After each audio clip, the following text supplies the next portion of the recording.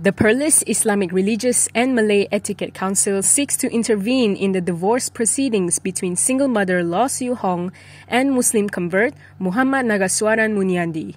The council is seeking legal standing in the divorce proceedings so that it could apply to vary law's custody order over her 3 unilaterally converted children. The council said it seeks a court order to vary the custody order so that the council could provide Islamic education to the children while being under their non-Muslim mother's care. On February 21st, the Kuala Lumpur High Court allowed Law's habeas corpus application to be reunited with her 3 children.